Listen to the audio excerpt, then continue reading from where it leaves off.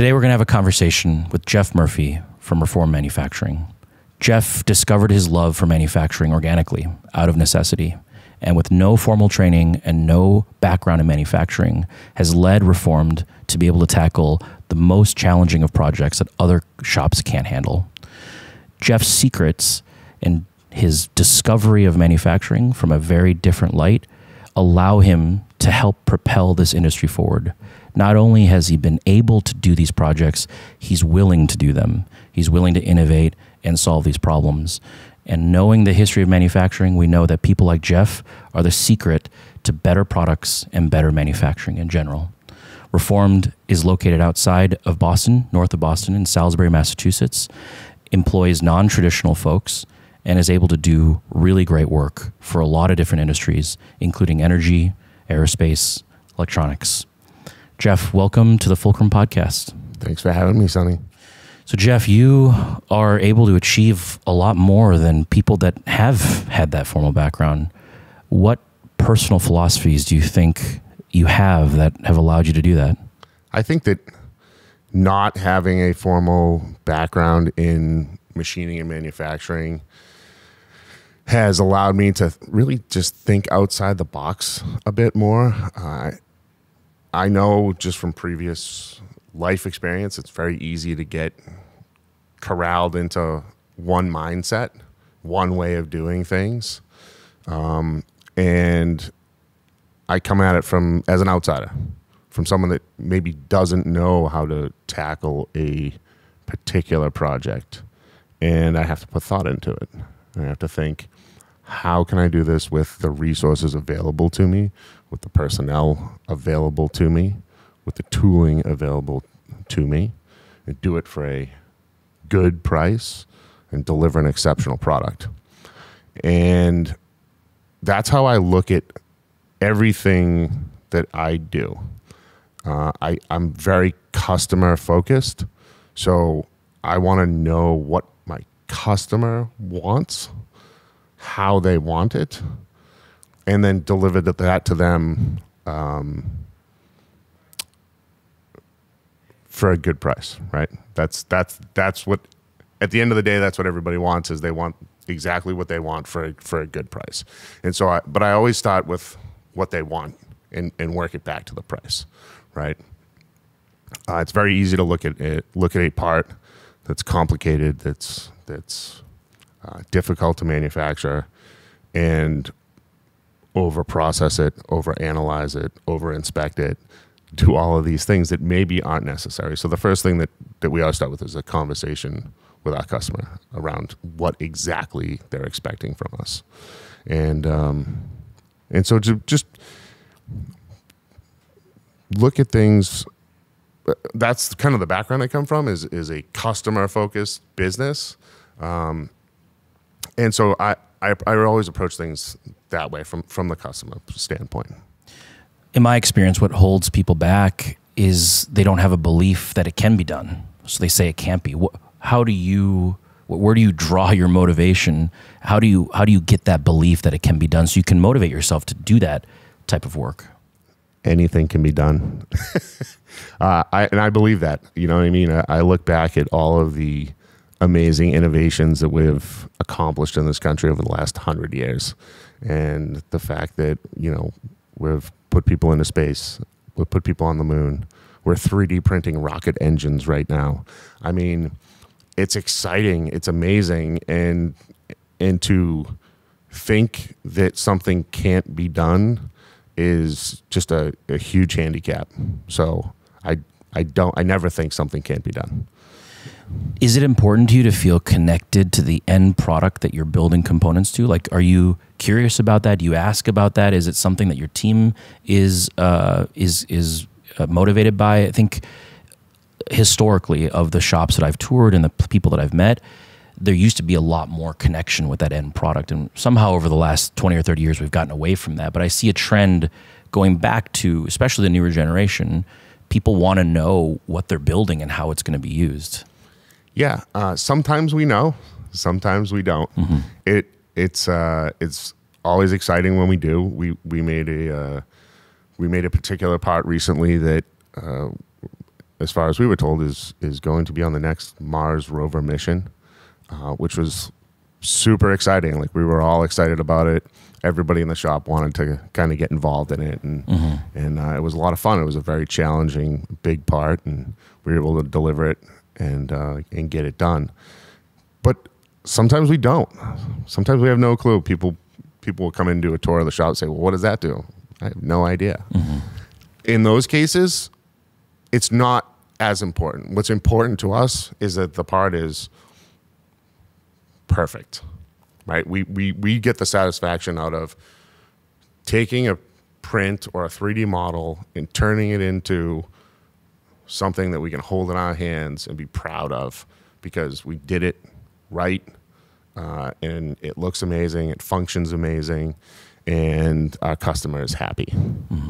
And that's where we that's where I get excited, you know. Tell me a bit about your shop. What does it look like? What kind of capabilities and capacity and machines do you have? What are your people doing? Give us a sense of what it's like. Yeah, so we moved into our current facility about in 2019, middle of 2019, right before the pandemic hit. And it's a 10,000 square feet. We had about half of it full when we moved in. So we moved out of a much smaller space.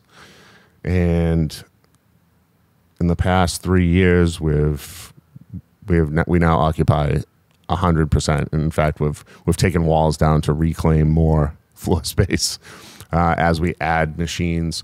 We try to stay pretty up to date with technology, so most of our machines are newer. I think the oldest mill we have in the shop is like a 2006, but everything after that is 2012, 2018, 2021. It's important to us to stay up on the technology. We have 5 vertical machining centers. We have 3 2-axis lathes. We have 1 5-axis mill turn center. We have a 7-axis Swiss machine. We have wire EDM, which is probably my favorite machine in the shop. It's just sexy. It's super cool. And not a lot of people have that type of capability in a small job shop like us. So we're able to really provide some value-added services, and also we utilize some of our machines in ways that other shops might not. You know, we'll run production jobs through our EDM machine in difficult to machine materials. We'll do a lot of processing in there because we can set parts up in multiples, and we can press the button, walk out the door at night, come back and have 50 or 100 blanks waiting for us. So we try and utilize all the technology available to manufacture our parts. So growing to the size that you have is challenging. You have to find the people. You have to find the money for the work centers. You have to find the space that's zoned for industrial and fill it with those machines. And you got to find the work and get repeat work and develop relationships. If you were to start all over again, where would you start? What would be if you went back in time and could talk to yourself, what would be the most important thing looking backwards in time?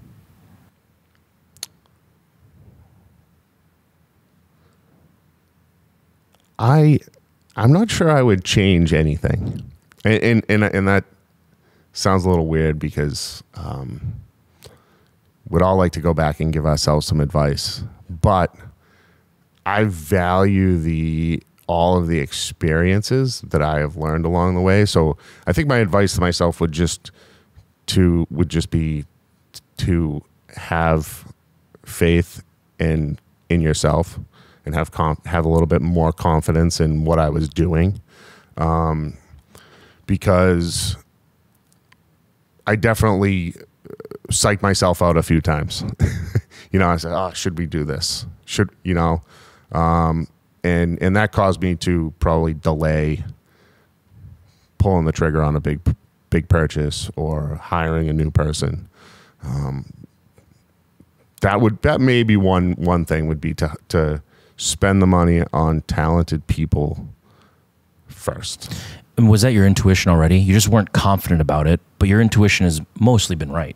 Yeah, and it's difficult. You know, it's really difficult when you get it. You know, this person is talented, but they want more money than I'm taking home on a weekly basis, and at the time, and to to pull that trigger and say, yeah, I'm going to hire that person. That's a difficult one for sure. At least the first time. Yeah, right. But what ends up happening is that person does not, if they're the right person, if they're a superstar, which is what the type of people I look for. I look for the superstars. If they're a superstar, they make me more money. They cost me money, but they make me more money than I expend, and they also take something off my plate. Did you get that lesson from somewhere else? Did you read it in a book? Or it is a lesson that's very valuable, but I would estimate that a majority of people in all sorts of businesses, and services businesses and manufacturing, construction, never make that leap into understanding that value is what you look for, not cost. Like how did you come to that secret? It was through a lot of trial and error, and then a couple of friends pushing me. Actually, a friend of mine he's not even in manufacturing. You know, he comes from a sales background, construction sales background. He sold construction products, and I was talking to him one day. But he's very successful, and he said, dude, we were talking about this exact same thing. He goes, dude, you just have to do it. You need that person. You need that superstar. And I said, I know you're right. And then I want to say about a week later, the opportunity came, and wow. I knew the person, I knew what they could do, and so I made the offer. I said, why don't you come work for me? And they said, okay. Why? Why do they join your company? Because it's always hard to get that first superstar, right? Like superstars want to work with other superstars, and you have to get a critical mass of them to continue the culture forward like that. But that first one is often really difficult to convince to join your, rickety little company that you just started. It seems like it was much easier for you than other people that I've talked to.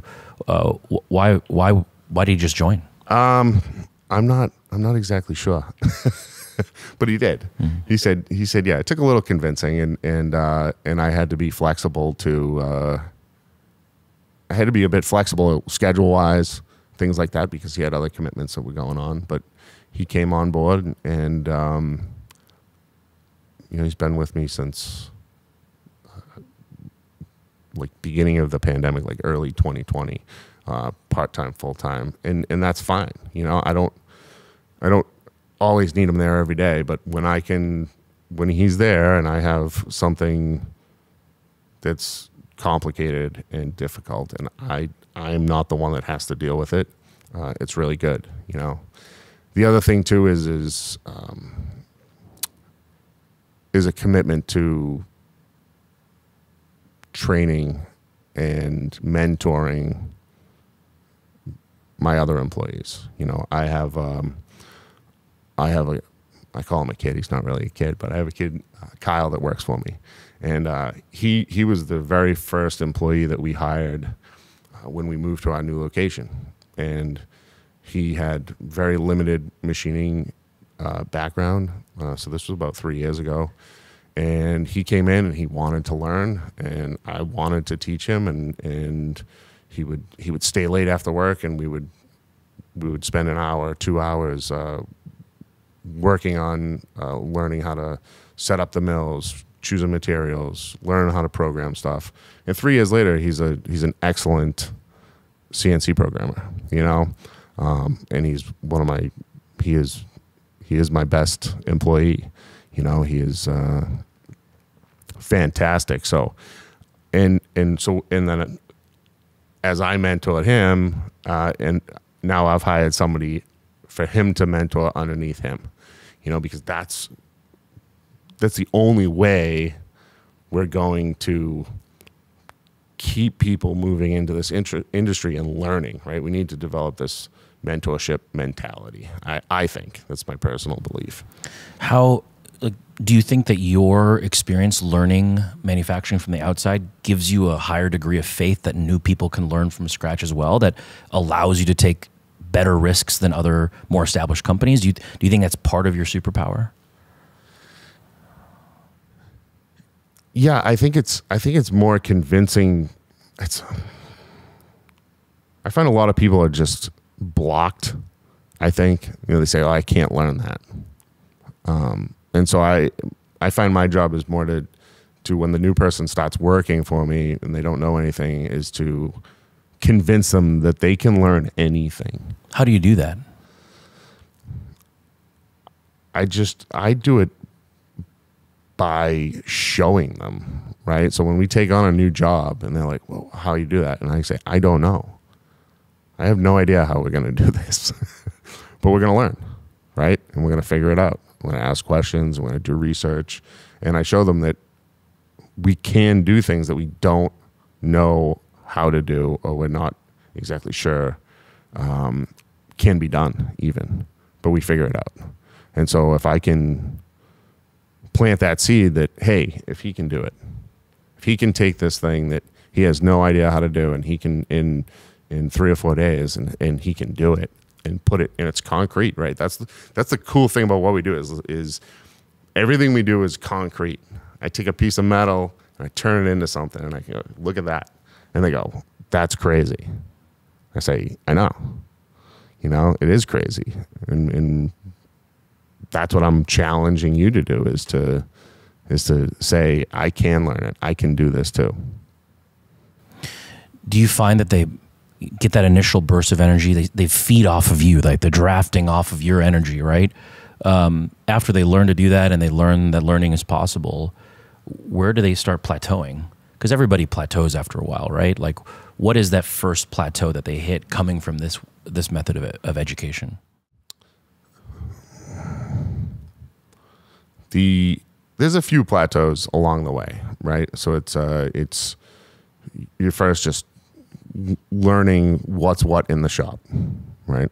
This is a lathe, this is a mill, this is aluminum, this is steel, that's a bandsaw. Okay. Next thing is measurements. How do we measure things? How do we read a micrometer? How do we read a caliper? Right? How do we read a height gauge? And I think that certain people, if they're willing to keep pushing the envelope, they excel. They do very well, and then some people don't. Some people kind of hit a plateau, and this is as far as they can get.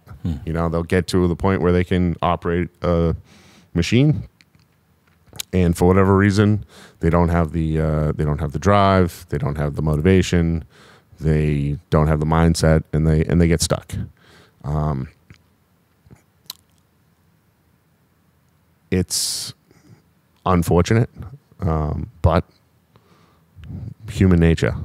So one of the cool things, though, about what I really enjoy about this industry is all of those plateaus that you're talking about, right? Because there is I'm a type of person that I get bored very easily. I need to be learning new things all the time. I need new challenges in my existence. If I don't have them, I'm like, all right, this next, in the manufacturing space allows me to constantly, every day that I walk in the door, there is a new challenge sitting on my desk waiting for me. Mm-hmm. It's there's always something to learn. It's impossible. It's no one person could learn it all. It feels like your belief is you could be a superstar at any one of those plateaus too. Right? You can be really great at this level and continue to hone your craft at that level of complexity. And there's room for you in the industry. Of course, absolutely. But that still takes dedication and the mindset that I want to be the best. Sure. I want to learn, right? I want to be the best at what I do. I want to come in and I want to make great parts.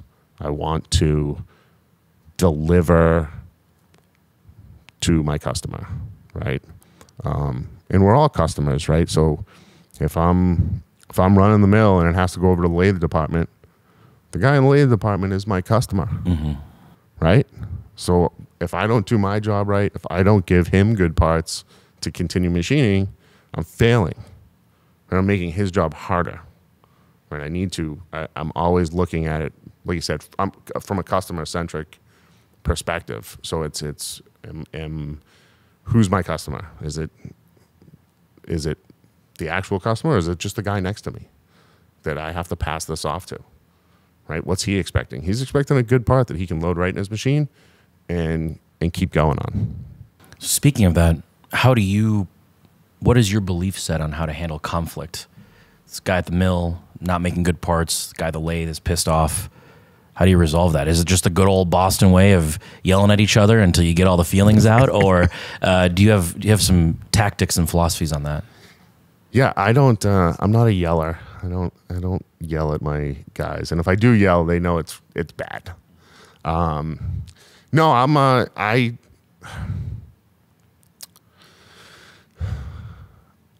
If you're the type of person that's just always miserable, so for lack of a better word, you're not a good fit for our shop, and that's going to be apparent pretty quickly. And you let those people go soon.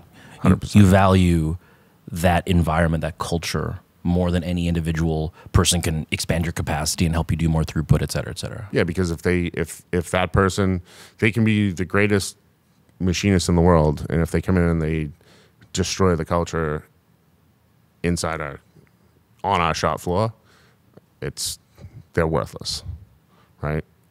We need to work as a team. We're a small shop in manpower.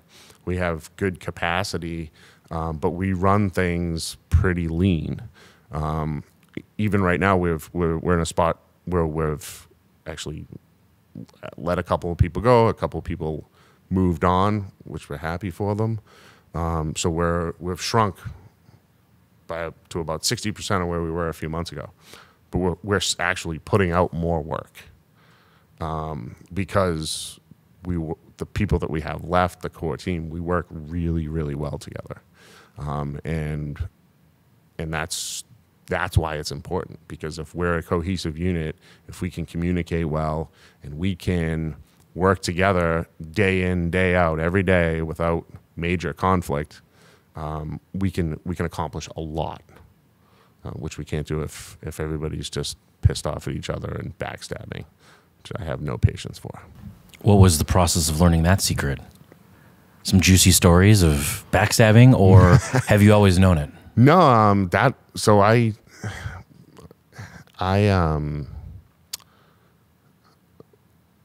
got very interested in lean manufacturing early on, and that is definitely not the easiest thing to accomplish. It takes a lot of dedication, and Sure. we're very far from perfect at it. But one of the biggest things is culture, right? Is having a good company culture, and that is super, super important. And there was some experimentation there. I had to sit on a couple of employees that were toxic. I sat on them for months. I didn't want to fire them. They were putting out parts and everything. And then finally it got to the point where I said, all right, you have to go. What did that process feel like? The process of sitting on them, knowing that it was unsettling, is from what it sounds like. Yeah. What was that process of switching from that to making that decision? Like, how did that feel to you psychologically? Amazing. I didn't necessarily want to. I never want to fire anybody. It's not in my nature. My brother, he loves to fire people. It's like his favorite thing in the world. That's not me. But it is necessary, and I have to force myself to do it, right? Because when I walk into my place of work every day and I get that like twang of slight dread that I'm going to have to deal with all this crap, this irrelevant, extraneous crap that doesn't benefit our company at all. And I do that day in and day out. And then I finally make that decision. I say, okay, this person needs to go. And the second I make that decision, I feel relief. Mm-hmm. And I go down and I do it and I take care of it, and then they're gone. And then everything gets better. It does. It gets better. It stinks that we are now a man short, but most of the time, the other guys are pretty happy that they knew. Yeah, they're pretty happy that I made that decision, and they're more than willing to pick up the slack. because one analogy I was given is that if your culture is strong enough, people get vortexed out of your company. If you do that over and over again and you teach your team that's what you expect, when a new toxic person comes in, you might not even notice it before your team's like, this guy's got to go. Yeah. See you later. You know. Yeah.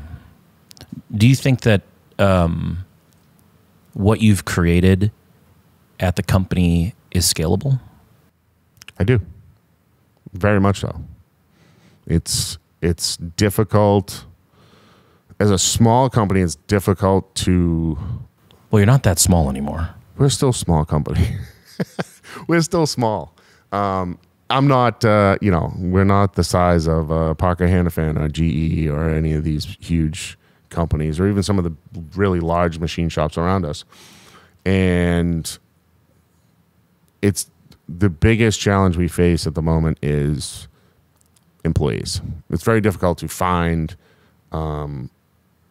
qualified people, and it's very hard to match the level of pay and benefits that some of the bigger companies can offer with, and they can just throw money at the problem, which we can't necessarily afford to do. And so we have to get creative. The culture becomes even more important. Yeah, there's a value to that. Right. And we, so we need to find the person that doesn't want to just be a number at a company and be bossed around all day. You can come here and you can work in a great shop. Our shop's 100% climate controlled. It's air conditioned all summer. We try and make it really nice. We do 4-day work weeks. We do 4-10, so you have a 3-day weekend. There's all these things that we do we try and set ourselves apart from maybe another shop, right? You're not tar and feathering your employees. Right, exactly, exactly. And so we do those things, and you also get to come and be part of a small team in an up-and-coming company, right, where the ceiling isn't stuck here. You could come in with us and move up. What does reform manufacturing look like in 5 years? Can you envision that? You're one of there's 6 of us. Okay, you'd be number 7. In 5 years, when there's 100 of us, you'd be top of the totem pole. So there's a lot of room for growth at our company as well. Those are the things that we look at. If you're willing to learn. If you're willing to put the time in, the effort in, and learn and believe that it's possible to get there. Yeah. Well, let's rewind the clock a little bit. Bring us back to when you first did anything on any manufacturing machine. I know the story because I've heard it, but set the scene. What does it look like? I know that you're in your dad's garage at first, but put us there. Describe what that looked like. The very first machine that I touched was a 1945 9-inch South Bend lathe, manual lathe, that my dad had gotten for free. Somebody had given it to him, and he painstakingly had taken it all apart and restored it and put it all back together and got it running. And I had an idea for a product. I went over to his house one day. I said, "Hey, I just wanted to make one for myself." I said, "Do you think we could make this?" He said, "Yeah, I think we could do that." I said, "All right, let's kind of do a little engineering, some shop drawings, just back of a piece of paper." And we ordered the material, and we ordered some tooling, and we started going. And what was the product? So it was and why? So this is 2013, so about almost 10 years ago now. And I had been a 2-pack a day smoker. I dipped. I loved my nicotine. And a friend of mine had gotten cancer, and he was doing the chemo thing, doing treatment, and he looked at me one day and he just said, "Hey, Murph," he said, you gotta quit." He goes, "You're the walking poster child for cancer. And he unfortunately did not win his battle with cancer, but I did listen to him, and I tried to quit smoking. I could not quit. I tried patch. I tried the gum. Did you try before he passed, or? Yeah, this was before, and I tried everything. And a few of the guys I knew that had started vaping, like the electronic cigarettes. And back in those days, vaping was not as big as it is now. No, the kids hadn't gotten their hands on it yet. No, it was almost non-existent. Very few people even knew what they were like. What is that? And so, but a friend of mine gave me one. Actually, I think he actually gave it to my brother first, and because he was a 3-pack a day smoker, and I think I stole it from him. I stole his, and I said, I'm going to try this, and it got me off the cigarettes. I never picked up a cigarette ever again after I got it. And back then there was no middle of the road device. It was either like a really cheap device or really expensive, $300-$400 devices. And I had bought one of those very expensive ones. Were they that much better than the really cheap ones? They really were that much better, but they were also not, I'm looking at them going, this thing's kind of a piece of crap. I think I could make a better one, or at least I could design a better one. And so I went down to my dad's house, and that's how it all kind of started. And I said, I'm going to make myself a good vaporizer. And so I made one for myself, and I started showing it to like the other guys I know. Like, oh, that's amazing, and you should make them and sell them. And I had a friend. The Facebook groups were really big back then, the vaping Facebook groups, and so a couple of my friends kind of convinced me to make a batch of them and put them up on one of the Facebook groups. And so we did. I think we made close to 100 of them, and we put them up, and they all sold. I was like, holy crap! How quickly? Pretty quickly. We kind of released the pictures. Everybody signed up on a list and sent me PayPal money, and that's shipped them out. That's amazing for 2013. Yeah. It's incredible. It was incredible. Of course, doing it the way we were doing it was very difficult. So on a manual lathe. Yeah, and my grandfather, when he passed away, had left. He was not a rich man, but he left my dad like $7,000 in a certificate of deposit account. And so my dad said, hey, why don't I take that money and we'll buy a better lathe. Was your dad in manufacturing?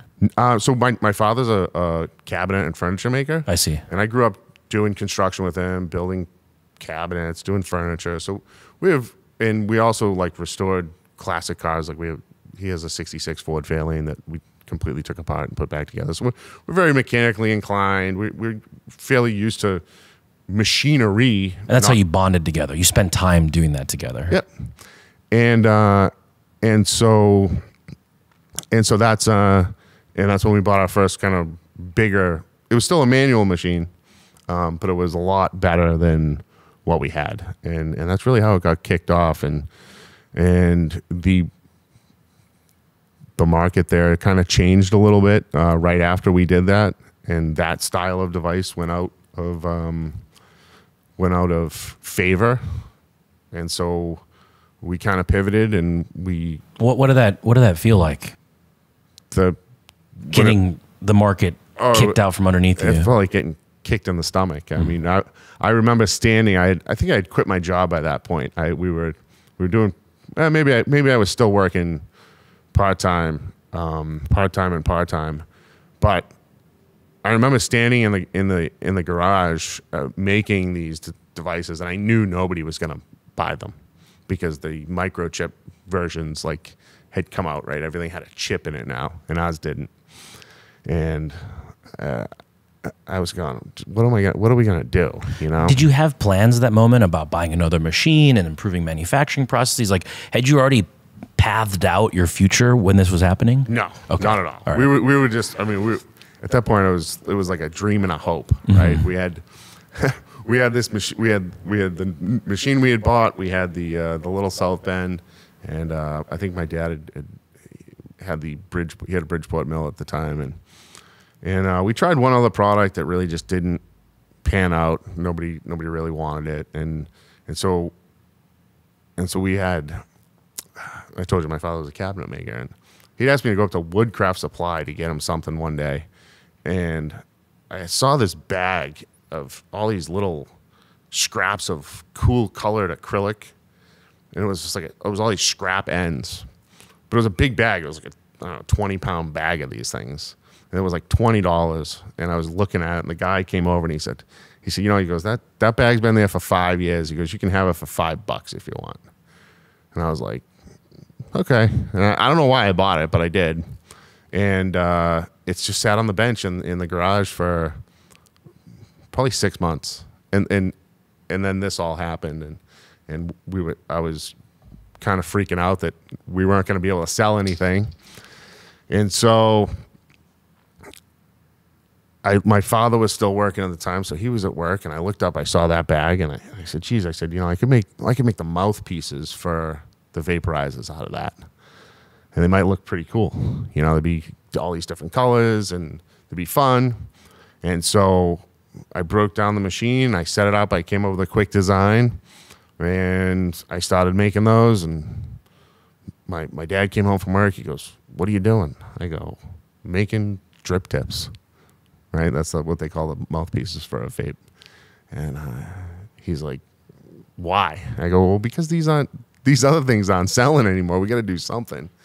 And I took them home that night, took some pictures, I threw them up on Facebook, and I sold every single one that I made. How many did you make? That night, I think we made 200. I had made 200 of them. I sold 200 in one night. Jeez.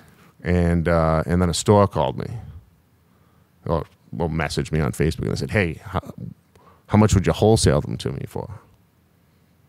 I said, whoa. And so I gave him a price, and he said, okay, I'll take 200. So I drove back up to Woodcraft, and I bought every bag of that scrap acrylic that they had. I think they had like 3 or 4 more bags. I bought it all, and brought it home and just started cranking them out. And it blew up. And within 6 months, I think we had like 6 or 7 machines in the garage. Wow. Yeah. And big garage.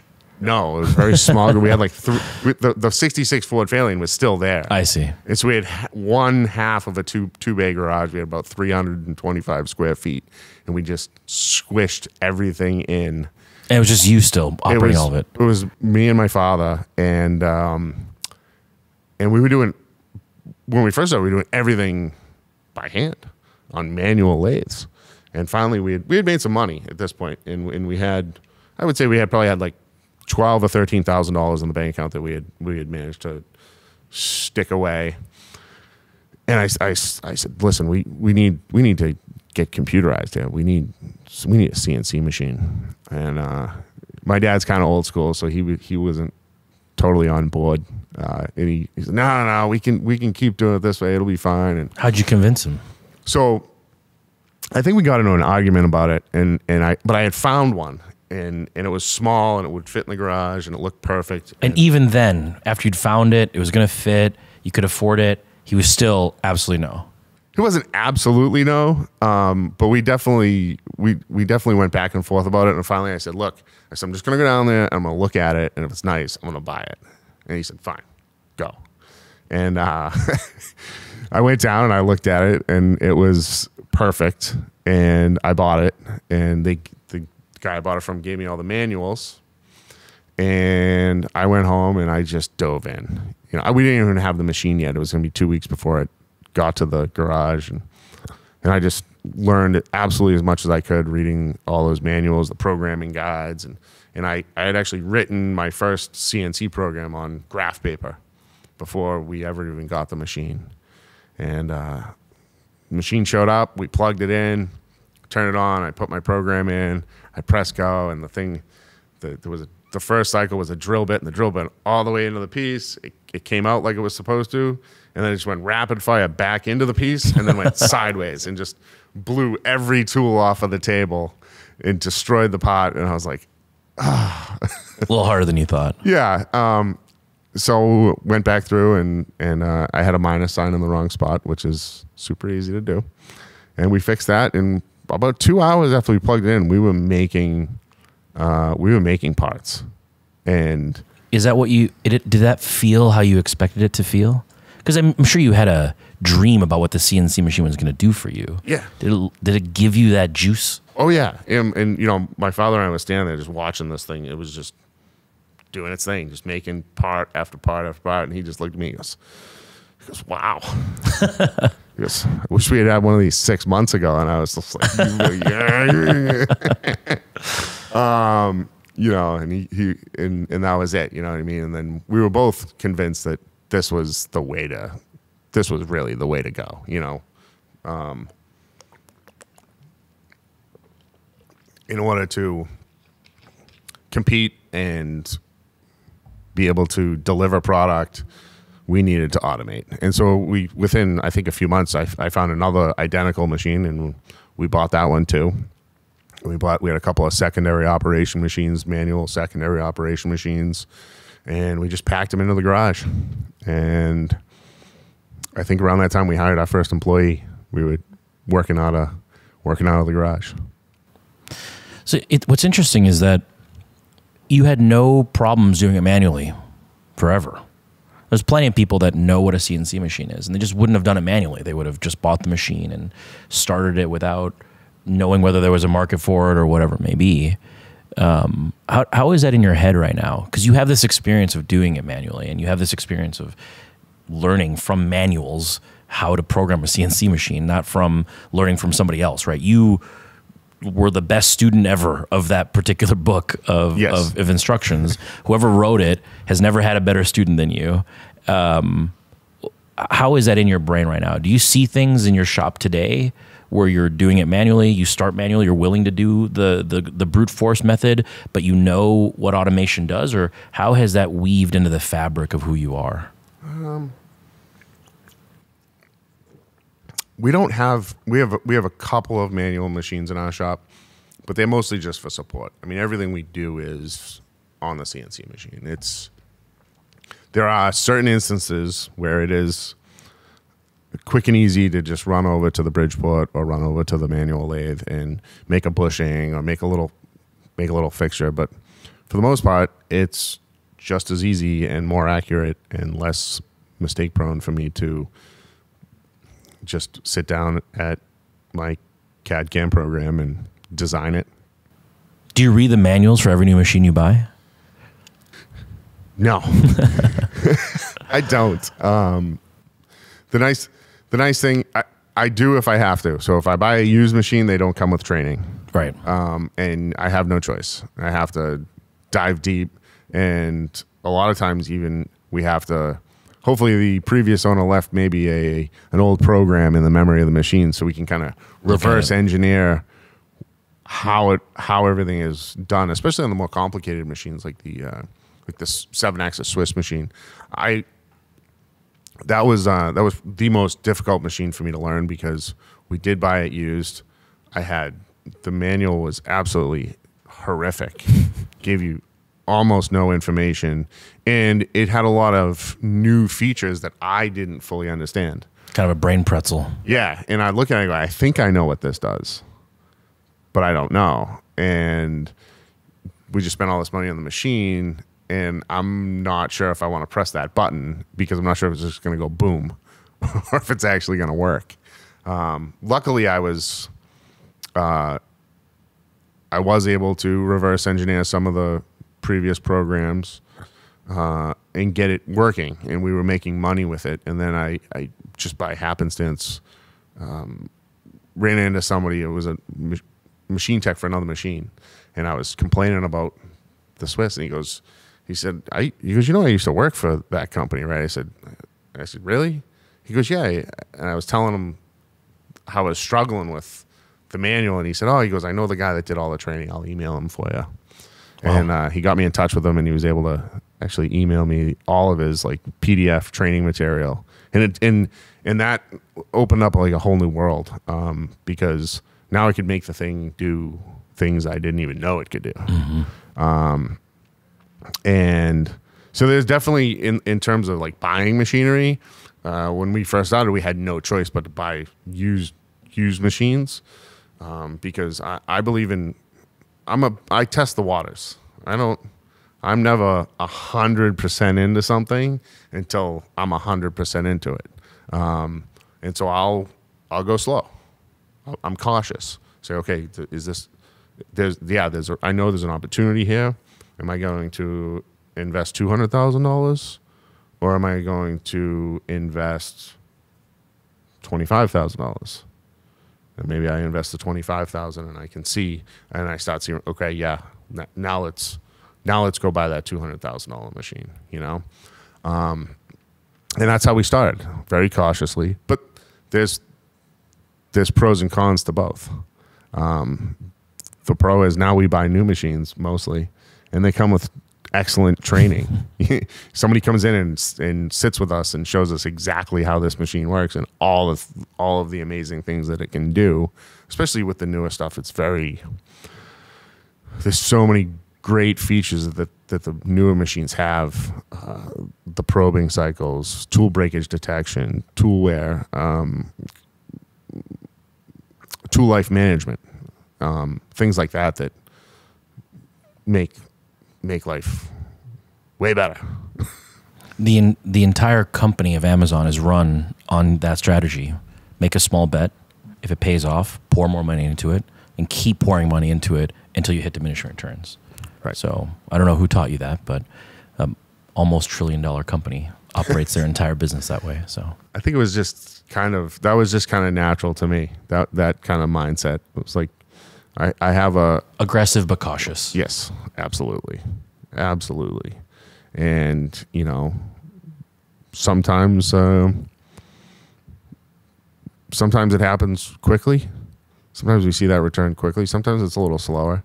But, you know, it's, for me, for us, it makes a lot of sense. All right, let's go back in time again. All right. You're CNC'd now. Mm-hmm. You're whipping parts out. What happened next? We outgrew the garage. We needed to become a real company. Mm-hmm. And so we found a space we were originally just right outside of Boston. And we found a space. It was, 1,500 square feet, which was 5 times what we had in the garage. And how did that feel? It was amazing, you know. But not every space is necessarily fit for a machine shop. Yeah. And so, you know, we spent some money to outfit the space, bring Vault it up, power requirements, and, you know, we really cleaned it up. And it was kind of a dump when we got it, and we fixed it all up, and it was beautiful. And even though we were small, it was important to us that we look clean and professional, and we had a nice shop. And so we did all that, and we said, geez, this is great. We'll be here for at least 5 years. And we made it to 2. We didn't even make it to 2. I think within a year and a half, we had completely filled that space. And it's, I forget how there's some law that says, you know, like whatever space you have, you'll just organically grow to fill it. Sure. Right? It's just boom. And that's what seems to happen every time. And so we filled that out very quickly. And we said, all right, well, we need 5,000 square feet at least. And that's and we're going to have to find the space, and we're going to have to put. So when you filled that 1,500 square foot space, was it just more of the same machine, whipping out more of the same product, or how did the business evolve during that time as you filled that space? We bought better equipment. You know, we when we moved in there, still kept the old stuff. We kept all the old stuff. We bought a better lathe, a bigger CNC lathe with flood coolant and, you know, some different capabilities. We bought another machine that we thought was going to be great, and we actually kind of got screwed on it. You know, we made mistakes, and had to sell it at a loss. We had to get lawyers involved to try and get our money back. And so there's a lot of lessons in there that we learned along the way. It's very important if you're going to buy a used machine from somebody to send somebody out to inspect it. so that you know that what you're getting is actually what they say it is. You know, we didn't know that back then, or we did, and we trusted the guy. Trust but verify, I guess. And so we upgraded the equipment. We were able to we were really able to expand our capabilities so that we could produce more. Around that time, my brother came on board with the business as our sales head, VP of sales. How'd you convince him to come? It was tough. He didn't he didn't really want to come, but my dad and I convinced him. And at this time, it's just primarily the mouthpieces. That's it. That's all we make. And so he came over. He left his job and came on full time. And you know, we did a lot of trade shows. We did a lot of expos. And you know, he just went around and he traveled everywhere. We bought a van and we would load up display cases and products in the van, and he would go and be out in Oklahoma or North Carolina, Atlanta, Mobile, Alabama, and we went to we probably did one expo a month for 2 straight years. And he loved doing that. Yeah, he loves sales. He's the salesman of the family for sure, and he's amazing at it, you know. And he really I can do sales, but I'm not a natural salesman. My brother is a natural salesman. He really is, and so he really was able to push our name out there and get us in with some of the bigger distributors. So how many mouthpieces were you making and selling at this time, a week or a day or whatever unit of measure? Yeah, I mean, we were producing about 1,000 pieces a day, and we could not keep up.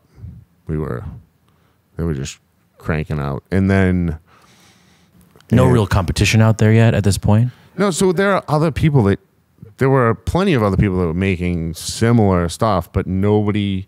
They were just one-man shops, so they were doing like really custom, hot, like really. Everyone was different. Everyone was this, and we can't sell that to a distributor. Right, you can't sell it to a distributor. So you know, so we invested in the CNC technology. We limited our selection and our styles.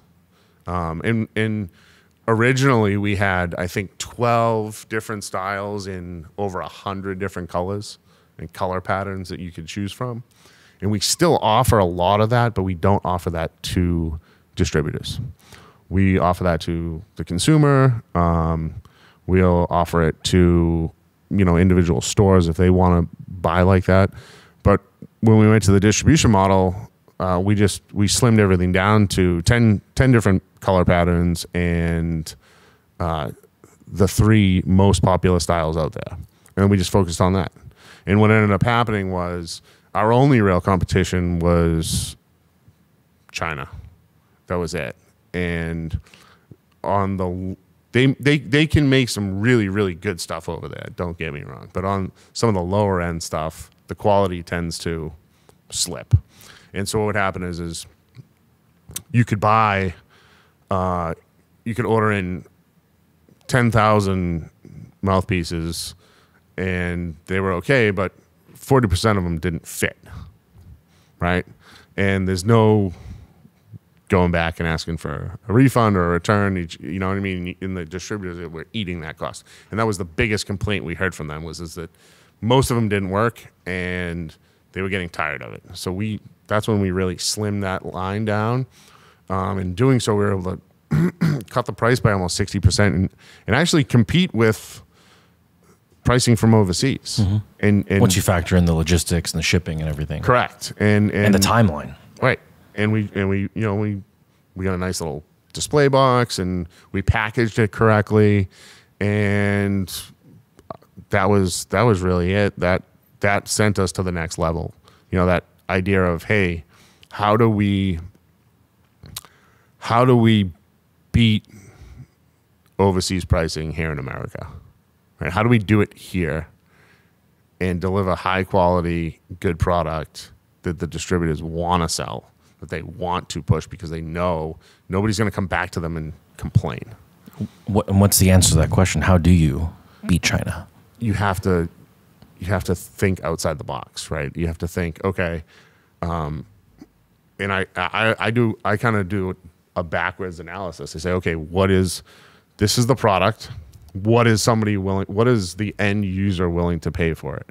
Okay, they're willing to pay this. Okay, it's $10, retail customer. That means I have to sell it. The store needs to buy it for $5. The distributor needs to buy it for $3 or less, right? And then I go, how do I do that, right? And that deep belief that it can be done. That it can be done. And then I set about, and that's what we did, is we set about how do we do that? We shrink the selection size down. We offer a limited variety of just the most popular stuff. And we set up our machines to just absolutely crank them out as fast as possible. We automate everything we can. And, our nicer stuff, the stuff we were making before, they were all individually bagged and they had a little card in them and all. We can't do that anymore, right? We can't. Now we have a rip top display box with a foam insert. And they just pop them in, ship the box. Because it cuts down on the time to manufacture and the human labor, and that's how we try and think. But you're operating a machine shop now. Yes. You're not a mouthpiece baron. No. What happened? Did you get bored with it? No, we were really, it was really flying. And August 2019, we had just about our best month ever. My brother and I were we were high-fiving each other. We were like, this is amazing. We can finally breathe a little bit, right? Because the sales are just killer, and this is it. We've made it, and then the whole thing came crashing down the next month for the second time. Yeah, for the second time. At this point, though, we had moved out of that other space into our, we were in our new space at this point. 5,000 square feet. We were actually in 10,000 square feet. So we moved into we were in our current facility. We had very fortuitously realized that the next move, we needed to buy a building. We needed to purchase a building that we could grow into. And we found a 17,000 square foot building up on the New Hampshire border that we could afford, that we thought a bank might give us a loan for. and we pulled the trigger on it. We bought the building, and there was actually a machine shop in there, which was great because we didn't have to outfit the space for a machine shop. We also bought some of the equipment and customer list of the shop that was there. And we moved in, and we were still just doing the mouthpiece stuff, and then the market just... When you were about to sign that purchase agreement, were you nervous at all? Were you afraid, or were you on your high of highs at that point in time? I was on my high of highs at that point because we were able to take the business that we had all worked so hard on. Myself, my brother, my father, my wife. My wife worked. She did all the shipping and packing. All those little mouthpieces have O-rings. She sat there and put thousands of these little O-rings on these parts. My mother did the books and paid the insurance, and we were able to take that and we were able to purchase real property, which was very, very exciting. It's like a new chapter in our existence as a business and as a family. Yeah. And we purchased a piece of property that had, it had tenants in it. It had rental space. And it also had a space for us. And so it was very, very exciting. It was scary. It was scary. But I'm not someone subject to fear. I'm cautious, but deep down I knew it was the right move. I knew if we own the building, that's it. You know, we have the space. It's ours. If we make improvements to it, that's money in our pockets, not money in somebody else's pocket. When we leased space, every time we moved, we just left money. Yeah. We just leave. You know, the first space we were in, we put $25,000 just in electrical to bring the electrical power requirements in. When we left, you can't take it with you. Left it all behind. You know, and that stinks. So no, we were ecstatic. We were super pumped. And how long between that high and then the 6 market? months. 6 months. 6 months. 6 months later, it all crashed. In September of 2019, our sales were down 85%. Help me compare and contrast to the first time you got punched in the gut. How did it feel this time compared to that? A whole lot worse, because back then it was just my dad and I in a and you're garage. still part-time and Right. And you know, there was if it all collapsed, whatever, you know, we'd sell the machine that my dad had bought, and I'd go back to my job in insurance, and we wouldn't have lost anything. But now we had employees, and we had a building, and we had machinery that we had loans on, and we had a mortgage to pay. And so there was a lot more pressure at this point, a lot. And I had to make hard decisions. I had to lay people off. The day it happened, we knew the day it happened that it was going to be bad. there was a day. There was a day. What day was it? So I'm not exactly. It was sometime early September, and this was right around the time there was a big Ebola thing where people were getting sick off contaminated THC cartridges, and so that was in the news. This is September 2019. 2019. Yep. No COVID yet. No COVID yet. So that was in the news, and then this. I guess the story is that Baron Trump got caught with a Juul, right? Because Juul was in the news too, and President Trump at the time, he was still president, he got on TV and said, he goes, you know, this vaping thing, it's real bad. We're going to look into it and we're going to do something about it. And that just sent the electronic cigarette market into an absolute panic. And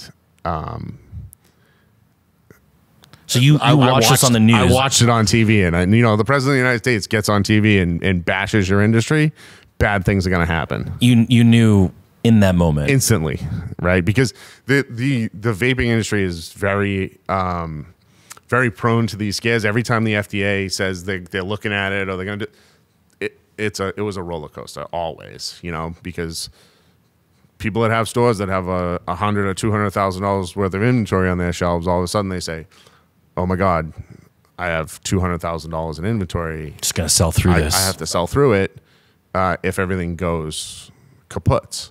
And so they stop ordering. And so we dealt with that a lot, but this one was really bad.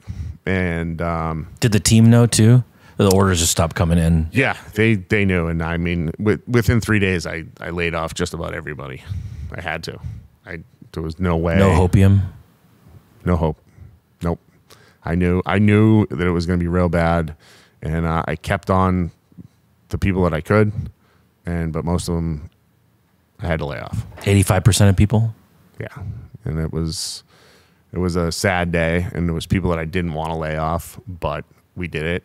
And then I walked into my brother's office and I said, "All right, dude, we have all these machines. Time to do your thing. Go sell it. Yeah, let's go find something else to make." And that's how Reformed Manufacturing came into existence. Wow. And we just, you know, he just started 2 kicks in the gut later. Yeah, and we pulled out we had gotten a customer list from the guy that we bought the building from, but he really hadn't done a lot of business with these companies in a while. But you know, my brother just started making phone calls, and I went out. There was a couple companies I knew of, and at this point in time, you'd only ever made mouthpieces. Yeah, we'd never made anything for Bought anybody O-rings, else. had your wife put them on there. Yeah, packaged them up. Yep. Had never been a job shop before. Never. And we, you know, everything we made, we designed. You know, we had some other products that we had made, you know, through the years, but the primary one was the mouthpieces, and so the first customer we got, I think I actually landed the very first customer as I walked in to this shop next to where I used to live. I knew they were there. I said, I'm just gonna walk in. And the receptionist said, oh yeah, go talk to our engineer. And I walked in. He goes, you're a machine shop? I said, yep. He said, you local? I said, yeah. He said, he went up onto his shelf. He pulled this huge binder out, and he flipped open a couple of drawings. You think you can make that? I said, absolutely.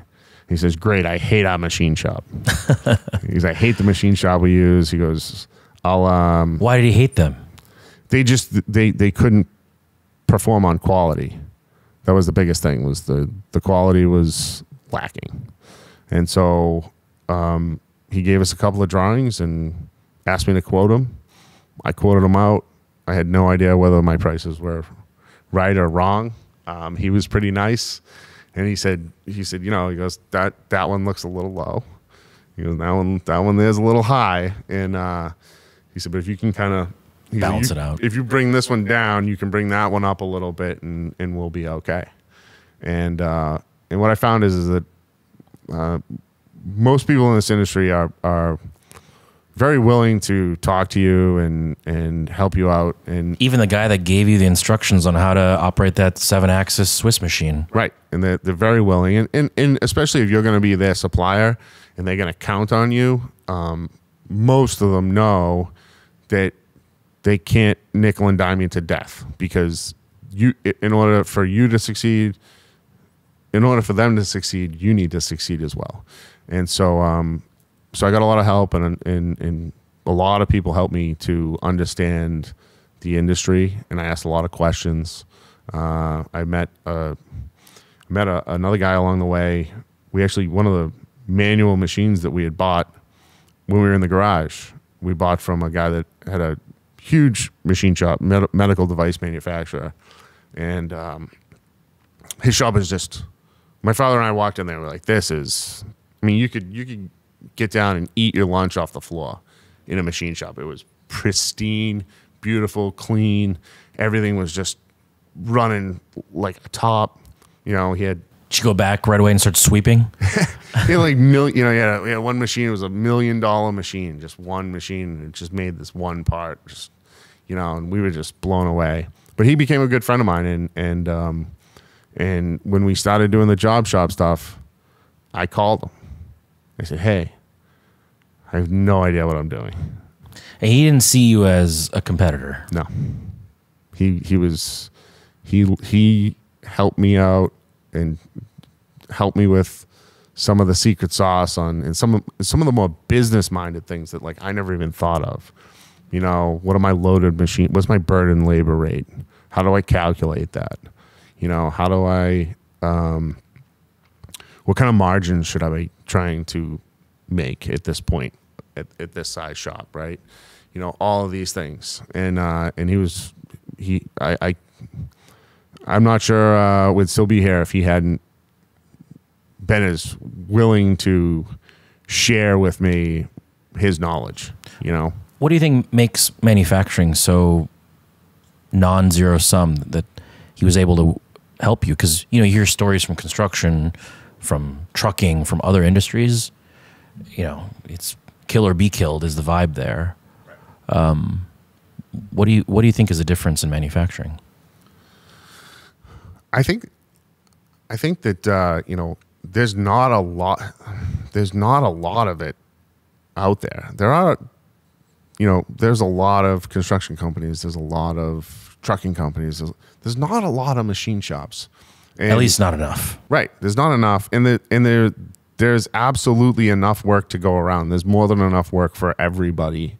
And so I won't say everybody is like that, because there are, of course, bad apples. Sure. But for the most part, miserable people. Yeah, they're just miserable people. For the most part, I think we all recognize that, in order for us to survive as an industry, we need to help each other out. We need to rely on each other. The other thing that happens is every machine shop has different capabilities. I don't have the capability to do every single part in my shop, right? I need to be able to call this guy over here that does have that capability and say, hey, I have an opportunity to get this job in, but I don't have the machine to do it. Do you want to take a stab at it? Because if the finished good can't get made, you all lose. Right. We all lose, you know. Capacity is another problem. You know what I mean? Sometimes we run out of capacity, but we still have work coming in. I need to be able to call the shop down the street and say, hey, do you have an open mill? Do you want to run this job for me?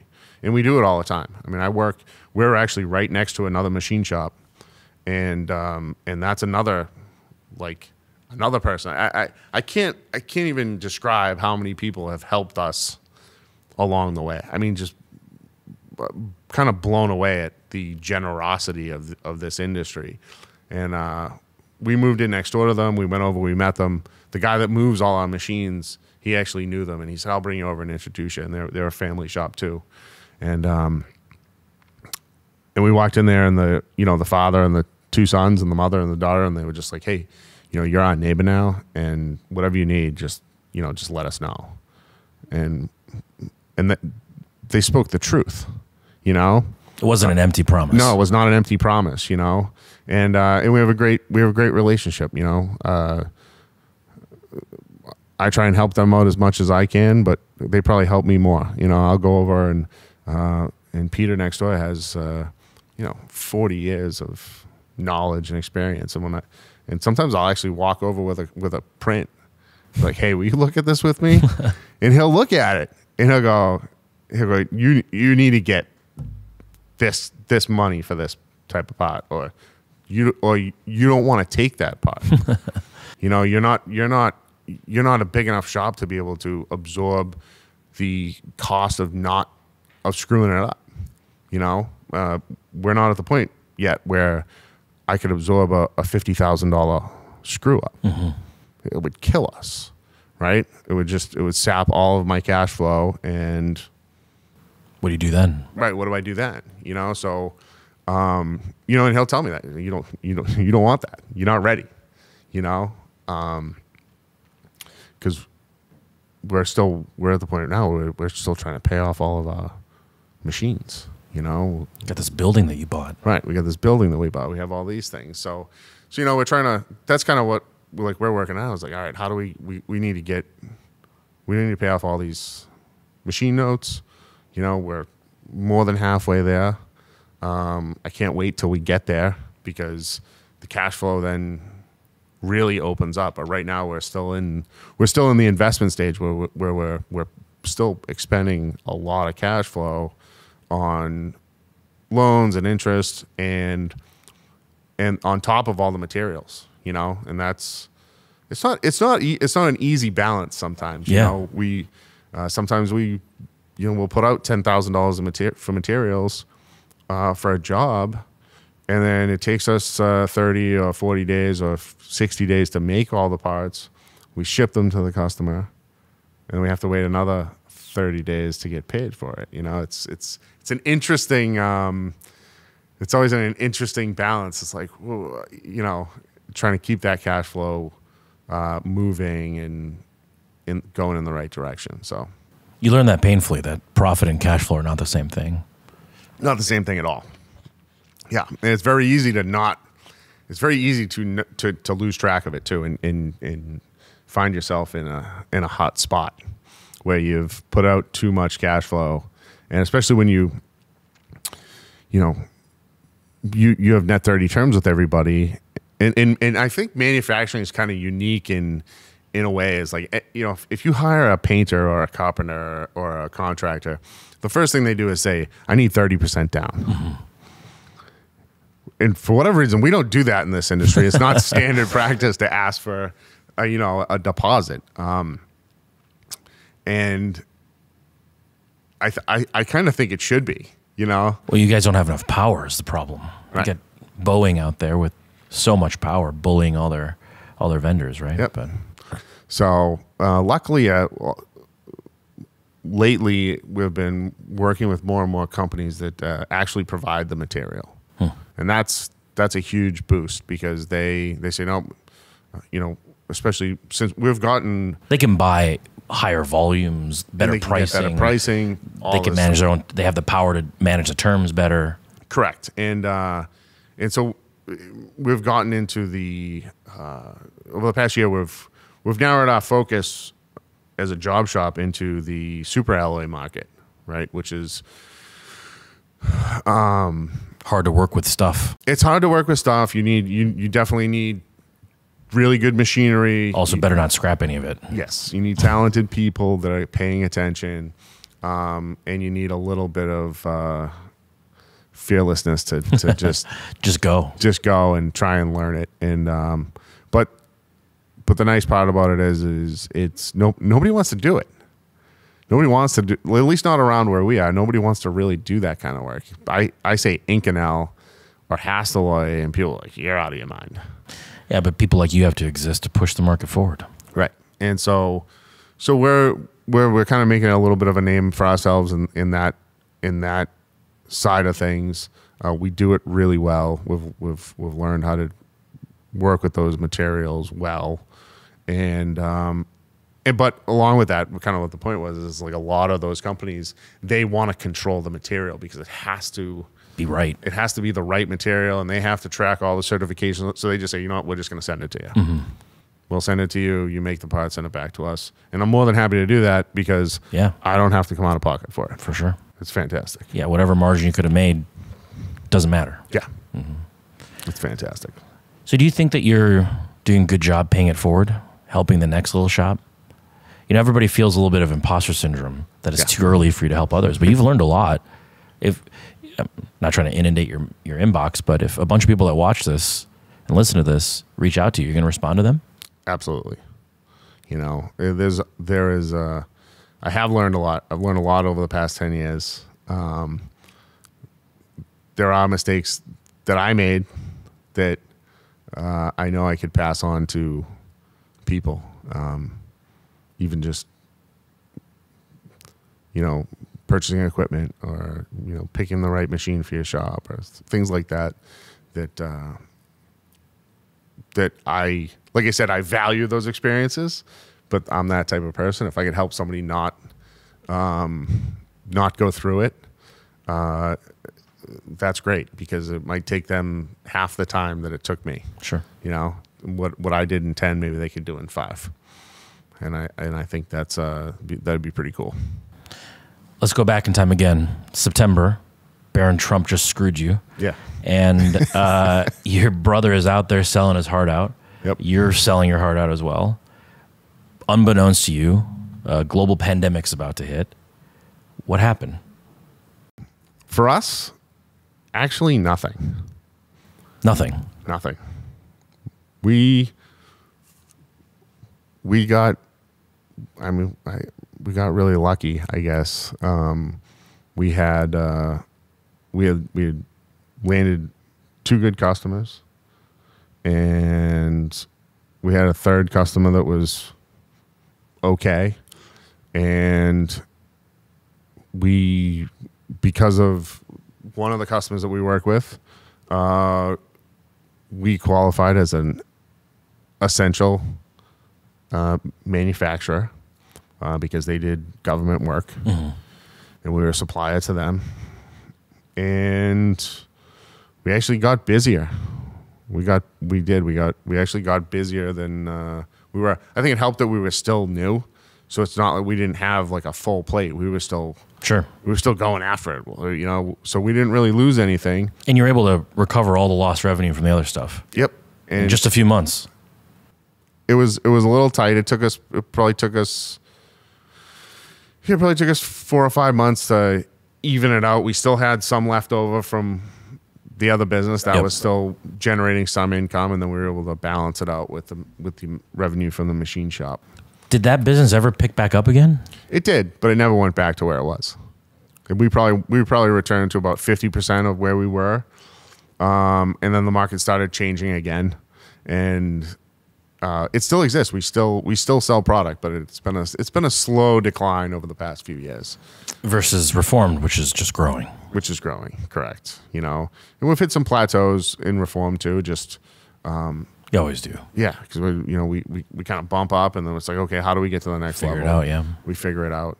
And but yeah, we really weren't affected by the pandemic. Were you buying new machines throughout the pandemic, Yeah. through 2020, 2021, Yep. hiring new people, selling new customers, all that stuff? We did all of it. Yep. And it was a little difficult. It was a little bit difficult to get into some places. Some places just they wouldn't even let you in the door. Material became a huge issue. That was the worst part. Was there was a material crisis, especially with some of the stainless steels. It was really bad. We got some of our biggest orders, and they said, all right, well, we need parts in 2 weeks, and I called for the material, and they said, okay, well, we'll have it to you in 6 to 8 weeks. And I have to call my customer and say, well, 2 weeks is never going to happen. Do you still want the order? Yeah, and luckily they did, but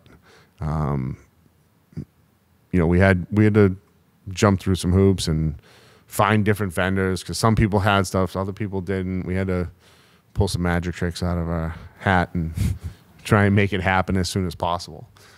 But that was really it.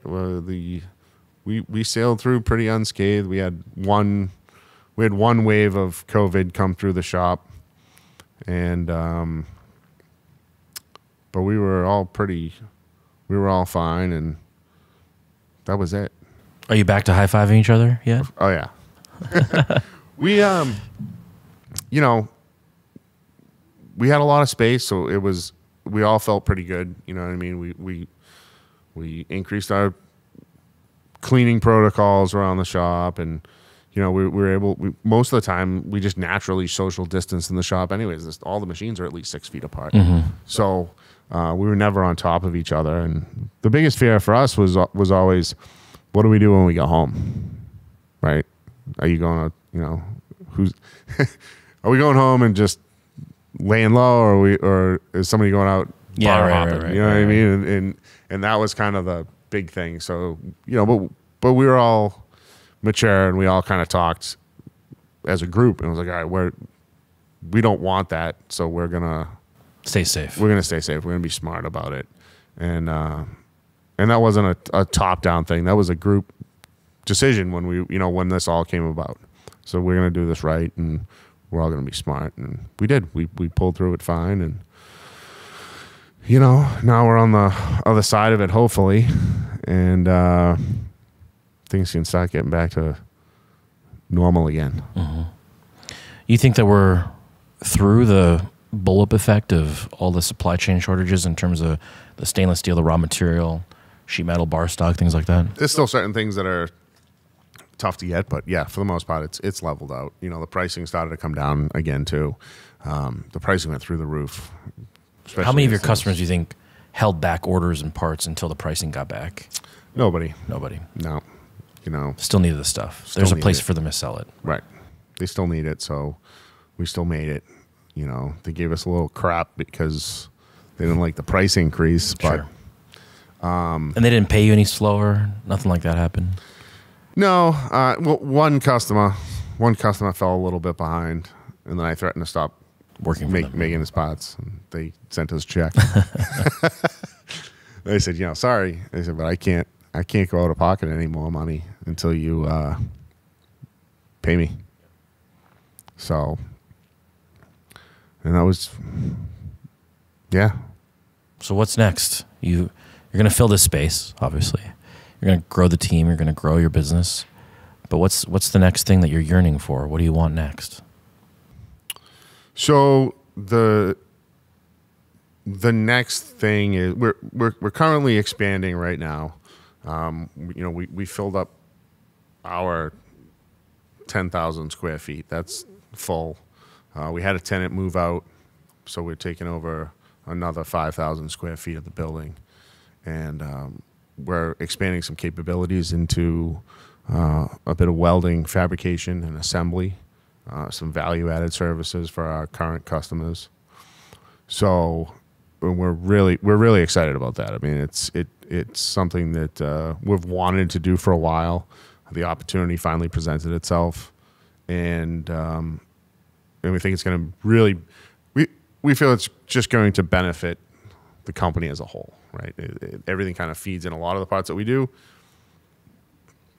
They either, some of them, we machine, we send them out, they get welded, then they get sent back to us, and we machine them again, and then they get sent, and it'd be so nice to be able to just do all that ourselves, you know. And there's a lot of pieces that we do that we could provide that service to. So we see it kind of as just kind of going hand in hand with what we're doing now with the machining, right? Is the value added welding, some fabrication, and then some contract assembly work, you know, being able to say, all right, so we make all these pieces. Well, why don't we put them all together for you? And so that's one thing. And then that we're working on currently. And then the next thing, which is really where the name Reformed Manufacturing comes into play, is we work with a lot of the sober houses and treatment facilities in the area, and we try to hire people that are coming out of treatment programs. It's something that's really near and dear to me and my brother's hearts. And so we've found that, like, those people are coming out, and, you know, they may be in a program for 9 months or a year, and they've gotten sober, but now they need to get their life back on track. And there's not a lot of opportunities out there for them. You know, there's not a lot of people don't want to hire them because maybe they have a record, or because they were an addict and they have a stigma. We don't believe in that stigma at all. You know, we believe that these are really smart people that need some direction. They need an opportunity, and they need somebody to teach them a skill. A lot of people do not have the skills that they need to go out and make a living wage, to go out and have a good career. So this is one of the things we really believe in. And so our long-term goal is actually to open up a training facility. That's our long-term goal, where we can offer training and housing for these people, because that's another problem that we see in that system is they say, okay, you've been living here for 9 months in this program, and now go out into the world. And, you know, I know guys that, you know, they have a 480 credit score and $10 to their name. How do you leave there and go get an apartment? You can't. And that's a small injustice in the world that I see. And so our long-term altruistic goal is to try and solve that, at least on a small scale around where we are, because it's a problem. You know, when you get out of there and you get out and you're like, oh, great, I have a year sober, but then I get out and I have no place to live and nobody will give me a job, or I can only get a job with no future. What am I gonna do? Am I just gonna work at CVS for $12.50 an hour for the rest of my life, or be a manager at Dunkin' Donuts? Or am I going to go back and hustle? Because that's what most people know. You know, they know the hustle. And unfortunately, a lot of them choose to go back and hustle. I did some research before this conversation because I knew about this, and finding a community that accepts you and that you can have a purpose and fulfillment in life is the biggest reduction in relapse probability of any other factor that's out there. Correct. So it's very important. Yeah. And so that's something that we, like I said, we believe in, and we're committed to working on. You know, we do it on a small scale now. We just don't have the formal training facility and the housing aspect of it, but it's something that we're actively working towards. Yeah. Well, let's zoom out a little bit as a final topic. Earlier we spoke a bit before this conversation about how, from your view in the market, there's a lot of people that are retiring, and there's a lot of younger folks that are coming in. There's very few people in the middle that bridge that gap. You're one of just a few.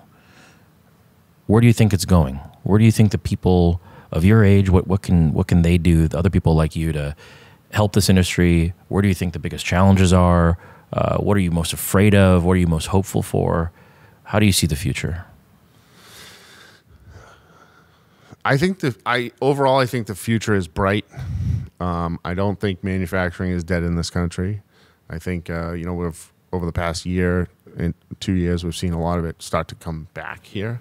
Mm-hmm. I think we learned some lessons from the pandemic, which is that we need to have manufacturing capability here in case stuff like that happens. So, but overall, I think I won't say maybe even just manufacturing as a whole, but specifically the machining industry has a bit of an image problem, I think. I don't think it's very attractive to the younger generation. Certainly not as attractive to the older generation when they started. Right. And it's a different mindset too, right? The older generation, it was learn something and do it for your whole life. Go get your hands dirty. Yeah. And, get greasy and get filthy. And I think that's a lot of the image that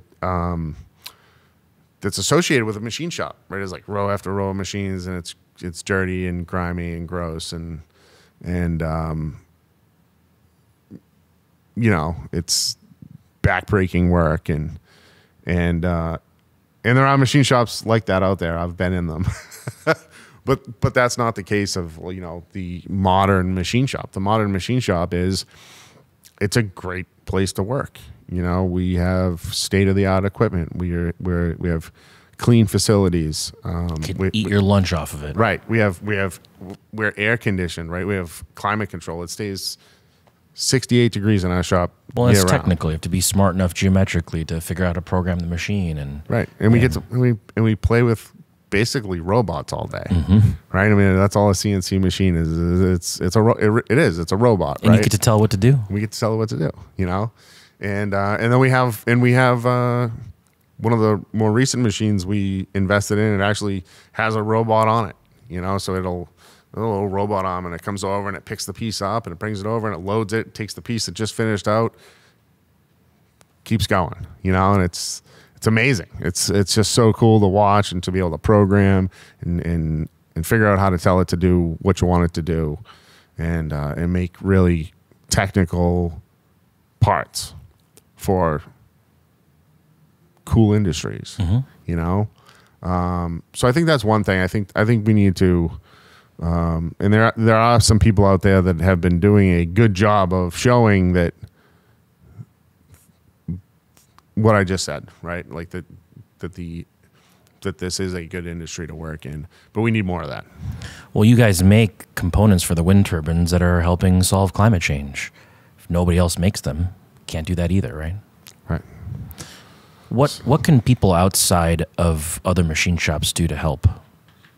What do you think needs to happen? Because that I believe that a decentralized network of smaller manufacturers is far more potently agile and valuable than centralized manufacturing. How do we keep what we created uniquely in America alive? We have hundreds of thousands, not enough, but still hundreds of thousands of small manufacturers. How do we keep that tradition and that value going forward? I think it starts with education. That's my take on it is, I've seen a bit of a resurgence in shop classes in high school. I think that's important. I think that not every kid that comes out of high school is meant to go to college, right? I think there's a lot of money wasted on people that go but really weren't meant to. I was one of them. I wasted money on college. And time. College, I was not bragging, but I'm a very intelligent, I'm a very intellectual person, I'm very smart. But school was terrible. I hated it. I absolutely hated school for whatever. I love to learn. I hated the structure. I hated the way it was set up. I guess it just didn't jive with me. And so, not everybody is meant to go to college. Not everybody can tear through a manual and learn a CNC machine, right? Right. And so we need options for these people, and manufacturing machining is one of them. Advanced manufacturing is great, and if you can learn it and you can do good, you can go out and you can make $100,000 or $150,000 a year. I mean, you can make that's the kind of money you can make if you become an expert at it. Yeah. If you're a top level guy and you learn it, and you don't need a college degree in order to go make that kind of money. And it's durable. Right. It'll be valuable forever. Yeah. Humans always need new stuff. Right. We need it. There's all kinds of other political stuff that I think would help, but that's a whole other. You can't control that. You can't control it. I do really think that education is the key. High school, workforce reentry programs, like what I'm talking about, right? Like basically what I want to do is as a workforce, it's a reentry program, right?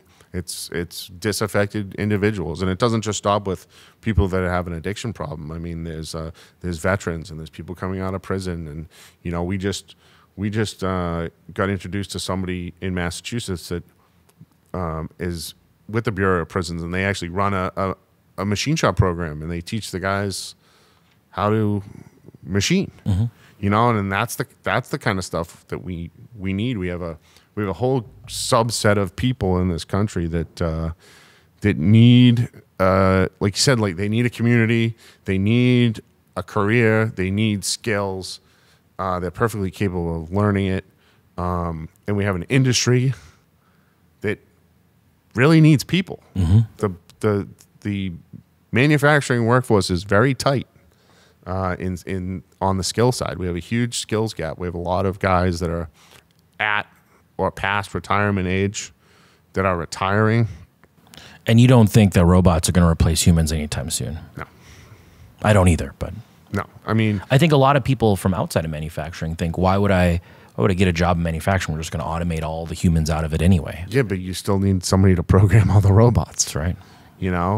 And talk to the designers that don't know what they're talking about when they design the parts, things like that, right? Right, exactly. And so we have all these people that are retiring, and unfortunately, they're taking a lot of this knowledge with them, and that's. I think we underestimate the value of that knowledge as a whole industry. 100%, and it's terrible because and like you said, there aren't a lot of guys in my age range that are in this industry that are able to learn from those people. To take some of that knowledge and keep it going, and that's a problem. It's a huge problem because those people know a lot. When they go, it's every time one of them retires, we're losing a little bit of knowledge, and so we need people to come in and learn from it. And the other problem too is that, talking about small shops is there's a lot of times there isn't anybody to take over for them if they're the owner of the shop. Yeah, this multi-generational wave, it's not happening anymore. It's not happening. It's gone. And there's nobody willing to step in and take it over, More for you. Yeah, but it's you can only do so much yourself, right? Exactly, and that's a problem, So we need people that can come in and learn and try and pull some of this knowledge back and capture it so that we can pass it on to the next generation. Yeah, and they can, in every generation we get to learn a little bit more, But I can take what they taught me, and I can take what I've learned with the newer technology and pass all that along to the next generation. And hopefully we're building the next generation of shop owners, And we need to be teaching them entrepreneurship too. Yeah, they can't survive if they don't know how to do business either. Right. It's a huge part of it, you know, and is the entrepreneurship aspect, the business side of things. You know, how do you run a business? That's a tough nut to crack sometimes. Sure, yeah. I'm sure you know. Absolutely. I have my own lumps that I've swallowed. So. Exactly. It's not easy, but you know, we have vision. We have drive, we have hope for the future, and we push, and we keep pushing because we believe in it, and we believe that we can do it.